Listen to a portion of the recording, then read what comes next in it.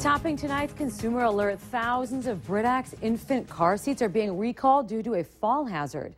The recall includes the BeSafe 35, BeSafe 35 Elite infant car seats, and then the travel systems manufactured between October 2014 and July 2015.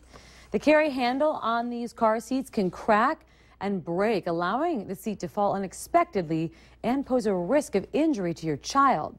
Britax has received 74 reports of incidents, including one report of an infant getting a bump on the head while the carrier fell to the ground. People can continue to use the car seat when secured in a vehicle or on a stroller, but you should stop carrying it by the handle. Those who've registered their products with Britax can automatically receive a free repair kit. To get that kit, head to valleynewslive.com and click on this story. And one more for you. The company is also recalling thousands of strollers and replacement top seats because of a choking hazard.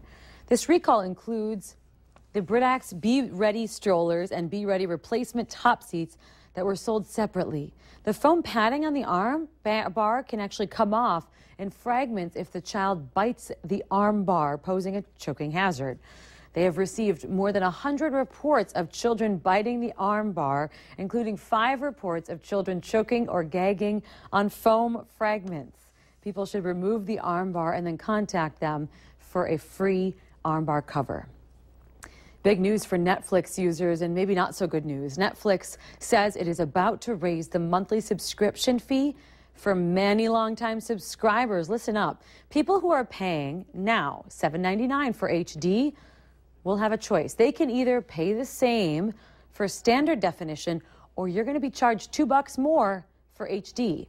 The news comes as Netflix announced that it now has 79 million subscribers. Well, coming